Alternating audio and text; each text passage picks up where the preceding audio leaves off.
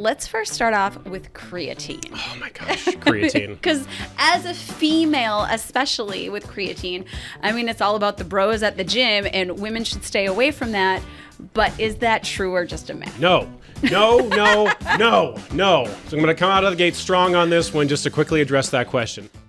I have Dustin Moore here from California, who is a registered dietitian, and I know you got some credentials that I could try to explain, but I think it is better coming from you telling us a little bit about your background, please. Okay, happy to do so. So I'm a registered dietitian and nutrition scientist. I've worked in the field of nutrition and dietetics for about 13 years. My areas of focus and what I have done and what I've tried to do as a professional is evidence-based practice, scientific communication, and then helping people to improve dietary quality and just seeing how that affects them later on down the road. I've worked as an adjunct faculty, for a number of years, teaching a whole bunch of different classes, cultural, social effects of food, intro nutrition for the freshmen. They're always a lot of fun. Biochemistry, nutritional biochemistry, a whole bunch of that business. I've done research focusing mostly on college students and young adults, looking at how do you improve diet quality for them? How do you find simple and easy ways that you can make into habit-forming methods of, this is how I can improve my diet regardless of the circumstances you find yourself in. And then I work clinical rounds as well. I work hospital rounds as well. I help patients. I do assessments, checks, and provide the medical nutrition therapy that patients may need depending upon whatever it is they've been admitted to the hospital for. So we're not working with an amateur today. We know we have somebody who knows his stuff, and we appreciate you taking your time out of your busy schedule to talk with us. No, my pleasure. Thank you very much. When did you realize, like, this is what you're supposed to be doing? When I knew I didn't want to go to medical school, Megan. No, I'm kidding. That's a shorthand of a joke. There's honestly some truth to that, but here's the thing about that. The home that I grew up in, we loved food, and I was a heavy child. I was a very overweight child. I got picked on. I got teased a lot as I got bigger, as I got older. Still took an active interest in food and got interested in sports, playing football, being very active, and then I had a natural inclination towards health and biology, probably just in part due to that stuff I experienced when I was younger.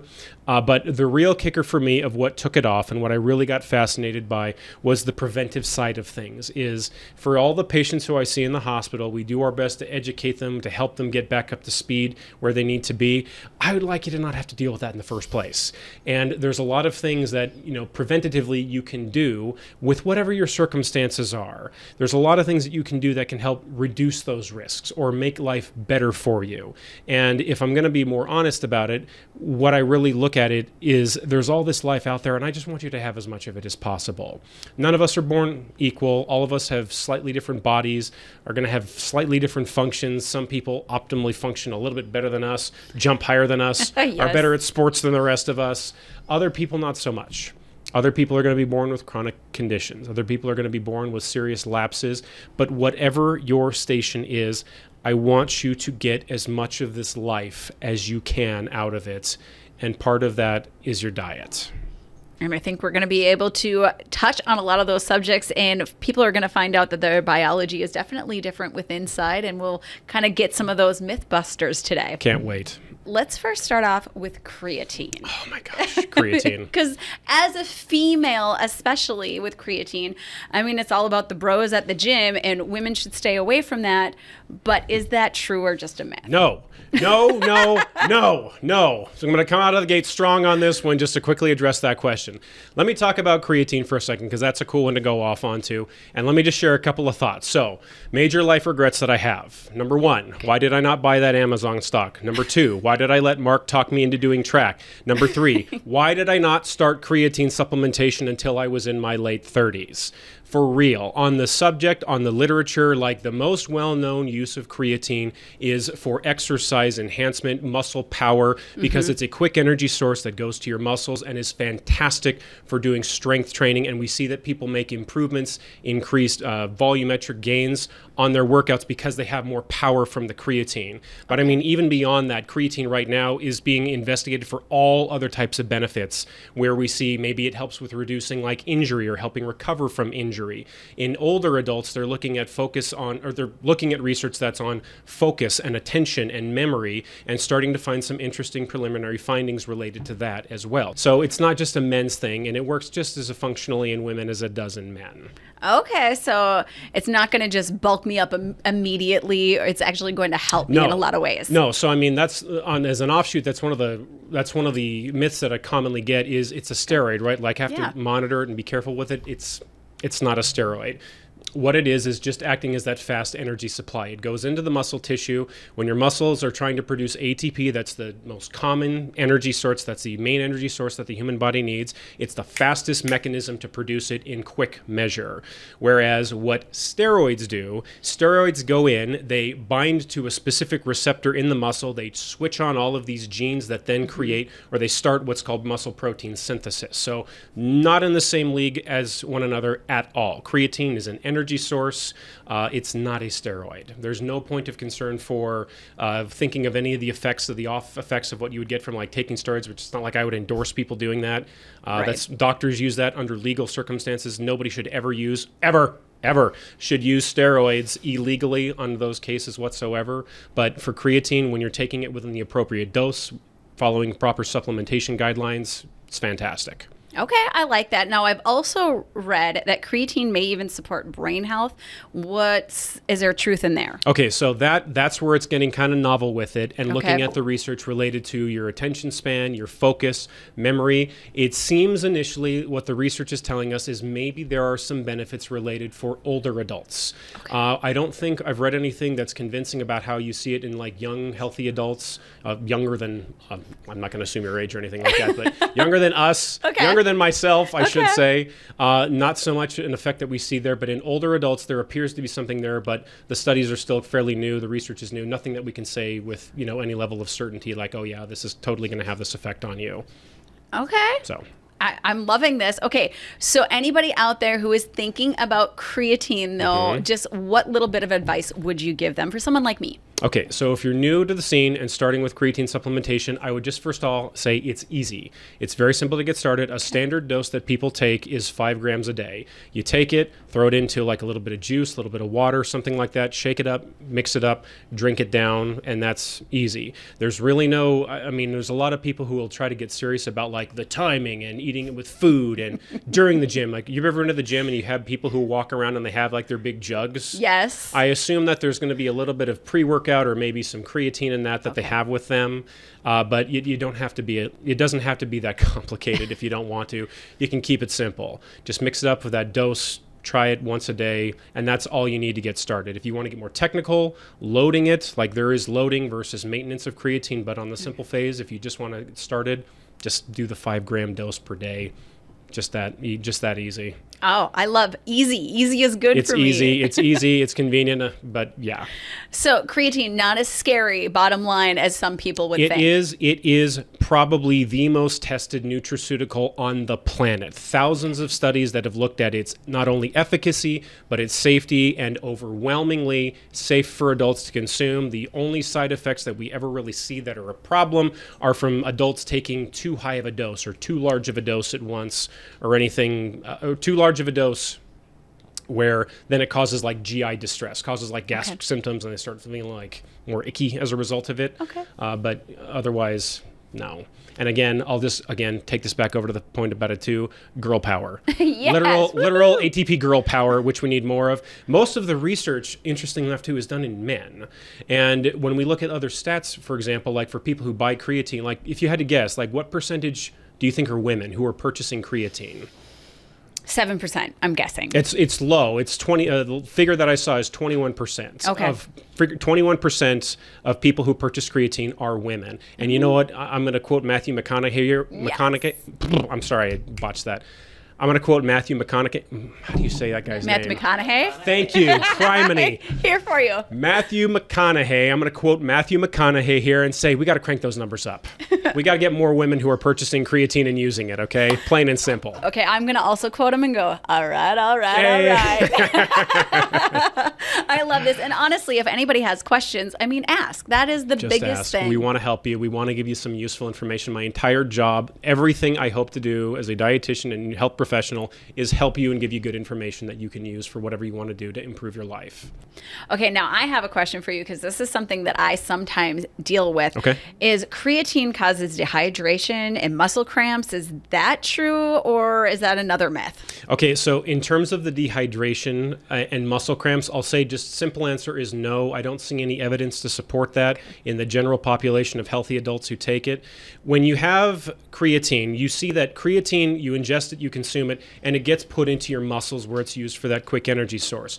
We see that there is a little bit of a change in what's called the intracellular volume. So you have a little more water that follows the creatine into the muscle. So honestly, it's kind of like instant results. All of a sudden, you're bulked. Your muscles get a little bit bigger. Hypertrophy, we call it muscular hypertrophy. The muscles get a little bit larger because a little bit of your body fluid has followed it and gone into it. Okay. But it doesn't change the overall total body water volume that you're carrying. Doesn't shift it or do anything like that. So nothing in that sense that it's necessarily going to cause dehydration. It doesn't make you pee more. And in terms of muscle cramps, I mean, muscle cramps more likely is going to be from some other type of imbalance or poor fluid shift or something that was going on previous, electrolyte imbalance that maybe you were dealing with beforehand, or maybe just like, you know, a rough workout, some tough problems on your muscles afterwards. Nothing that would be caused by the creatine. Okay. So you're saying that your muscles can get sore when you're working out? Believe it or not. Believe it or not. I mean, you got to be careful when you go to the gym. I hear all sorts of things. Chronic long-term swelling, elevated dietary intake. I love this. Who knows? Okay, so something else I've also seen before and that people have said is that creatine could cause hair loss. What about that one? Gosh. Okay.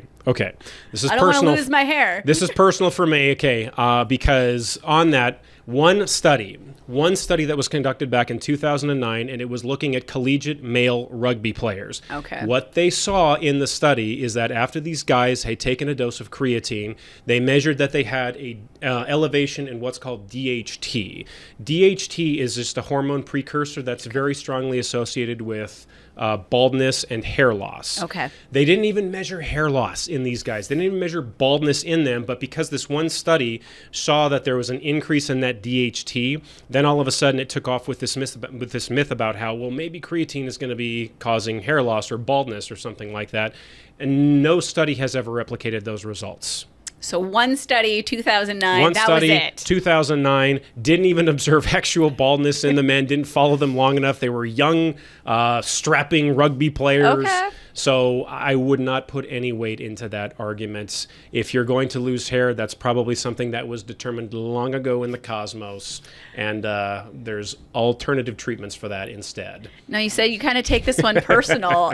Why do you take it personal? Because I get that all the time from my dad. My dad's bald.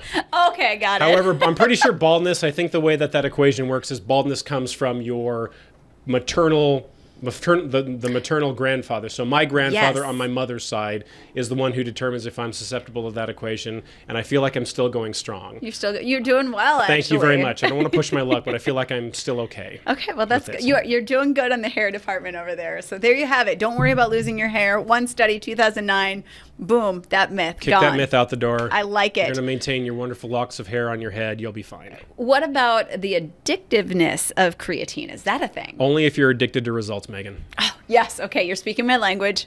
Go. Are you addicted to results? I'm all about the results. Which, by the way, like I don't think anybody in the room caught my quip earlier about going to the gym and long-term swelling. Did anybody catch that? Oh, yes. Okay, so maybe I over-anticipated the delivery on that one. Honest for real though is, like I said earlier, is that one of my biggest investments, and I really do wish I had started using creatine earlier on. I frequently exercise, have for a long time as a habitual pattern, and just the noted benefits, improvement, recovery from exercise, reduction. Reduced likelihood of injuring yourself, like all of these other things that we see observed from creatine supplementation and usage. The fact is it makes exercising easier is a way to say it. It gives your muscles more power to do more work. More work means more reps means more gains, means ultimately that you're putting on more muscle. And as I'm sure you can attest to, people like seeing results. This is true. And you also brought in the word easy. I also like to find that within there too, if it can be a little easier. I mean, it's got to be hard sometimes. For me. You don't go to the gym. You don't go to the gym because it's always easy. No. You leave feeling like crap, but you leave feeling good at the same time. Right? Yeah, definitely do. And hey, if creatine creatine can help with that, you might as well give it a try. And does it or does it not cause kidney damage? No, it does not. I'll be very simple on the explanation for that one. There is a metabolic waste product that we generate called creatinine. We use creatinine as a way to measure and assess the function of the kidneys. We use it in hospitals all the time. I do it all the time when I do rounds in the hospital, checking on patients. We can measure kidney function looking at that creatinine. That does not mean that the creatine supplement is causing kidney damage. What the creatine is it's the energy source, and then when it's used, it's broken down, it's excreted as creatinine. And if a person has pre-existing kidney problems, if they have a disease state, if something is going on with them, you're going to see the natural elevation of creatinine. It has nothing to do with the creatine at all. So wipe that one away. Wipe that one clear away. It does not cause kidney damage. Okay, this is all fantastic. I'm learning so much, but just to kind of really hone it in a little bit, just so everybody can really focus on what are some of the benefits to creatine. Okay, summary take-home points. Number one, the main benefit you get from creatine supplementation is increased muscle power, which will help translate into improved muscular hypertrophy, helping build your muscles and make them stronger because they have the ability to do more work and exercise more. Other benefits that we see related to it is we see that it's very good at quickly replenishing glycogen. So after you've worked out and exercised, helping your body to restore energy levels back up to what they were beforehand. Another instance is injury recovery and reduced risk of injury. It seems that for athletes who have hurt themselves and for athletes who are just working out steadily, consistently, they are less likely to get injured. And if they do get injured, they are more likely to recover quickly from it. We see that people are more heat tolerant in exercise, that they have a higher tolerance for hotter exercise conditions. And then the last point is related to benefits to the elderly, especially with neuroprotective effects, helping to improve memory or focus. This preliminary research that we're starting to see emerging in that population too. So what I'm hearing is it's not just for men, it's for women too. Absolutely. All right. So I think we've learned a lot of things and definitely bust some myths today. I hope so. I hope I've convinced you too to give it a shot as well. Or more importantly, and I'm not being facetious about this, I'm saying this as a father of daughters. Okay. They're not old enough to take creatine yet. Got it. But I'm saying this is that, for women, I want women to get these benefits as well. And if it's an easy, safe, and effective supplement, ladies, get on the ball. You're welcome in there as well. It's not just for the gym bros. We need more of you in there trying it. We need you in the gym more often. We want you making those gains. That's what we want to see. That's what I want to see personally, is feeling empowered to be able to do something like that. So the percentage of ladies buying creatine was at what, 20-some%? From creatine, from consumers, from those who are purchasing it, it's about 21%. Okay, ladies, was the number. We need to lift that number along with the weights. How about that? All right. Oh, Matthew McConaughey Bringing again. it back again. I love it.